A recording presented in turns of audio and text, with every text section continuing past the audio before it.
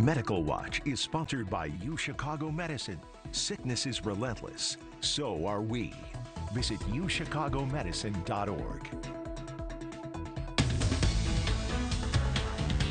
Okay, on the Medical Watch, Bionic Clothing. Medical reporter Dina Baer has more on the hidden technology.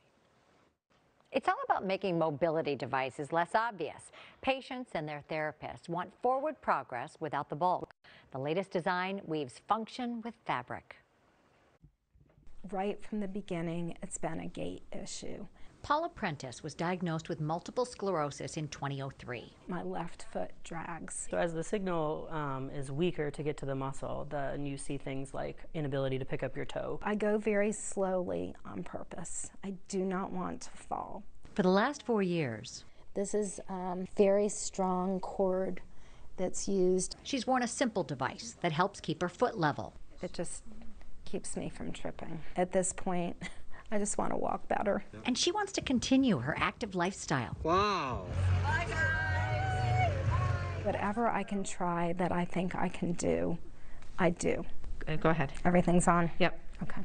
At the Shirley Ryan Ability Lab, she took something new for a test run. It is a bionic legging that is designed to assist mobility. Called the Bionic Neural Sleeve, the wearable delivers electrical stimulation to 4 muscle groups. I don't think we totally know the limits of it, and we also know that it's not going to work for everybody. The device is geared toward patients with MS, incomplete spinal cord injuries, and cerebral palsy. It detects movement and muscle activity, so it relies on some movement of the individual, at which point we have algorithms that trigger muscle stimulation to assist their movement where they need it. I feel like I'm definitely getting good lift. We found that 94% of individuals who participated in the study had improved mobility while using the device in our back-to-back sessions. And then you can see the 6 gel pads for each of the panels, so the front of the shin and the back of the calf.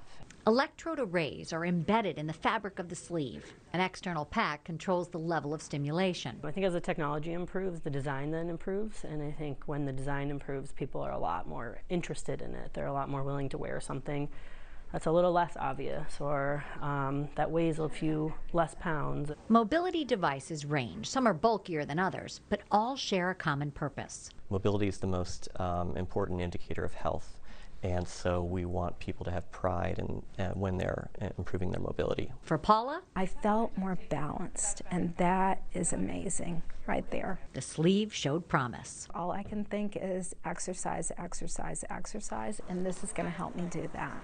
Go, Paula! Woo! The neural sleeve needs to be prescribed by a physician. Patients pay monthly $200 over the course of 12 months and can return the device if it doesn't work out for them. We have a link on our website. Back to you. A big difference.